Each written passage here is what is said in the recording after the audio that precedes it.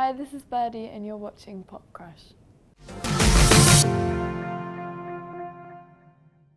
My album has a Japanese influence, and I think that comes from reading a book called Memoirs of a Geisha, which I read at the beginning of kind of the whole process, and I was just really inspired by it. I've never actually been to Japan, but I think it was the way the landscapes were described so beautiful, and I think I'm quite affected by place, and yeah, it just really inspired the melodies. I really hope to go to Japan. I feel like I have to go on this album because I'm like on the front cover, I'm wearing a kimono, so it's quite apt. I decided to name the album Beautiful Eyes. I think a lot of the reasons is because it sounds nice and it looks nice, but also because of the song on the album, which is really meaningful to me. And it's kind of about change, and it's about like at the beginning of making this album, I moved to London for the first time. So I moved from my family home and I was living by myself in London, and I've been there for about a year. So it's kind of about being free for the first time, but also missing your family and kind of wishing the moment could last forever.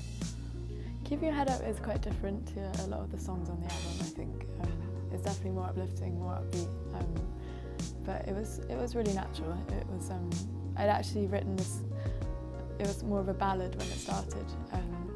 I had the verse and like the pre-chorus, and then I wrote it with Steve Mack and Wayne Hector. We finished it together, and it became something completely different, which was so cool. And that's probably why I'd been stuck on it this whole time. I'd had this like verse for months and months and not been able to finish it. Yeah, the video for Keep Your Head Up was really fun. It was a tiny little trampoline that I had to like do 3 jumps on and try and get the dress to make this beautiful shape. It took me so long. And I think we actually used like the first take in the end because I could never get it to do it again. But yeah, it was amazing. It was an amazing day.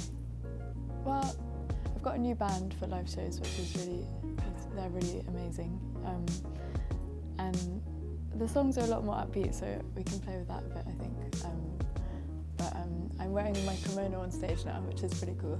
So I'd like to try a few different things. I haven't really thought about it completely yet, but I'd like to. I love the theatre, and I'd love to like do some of that somehow.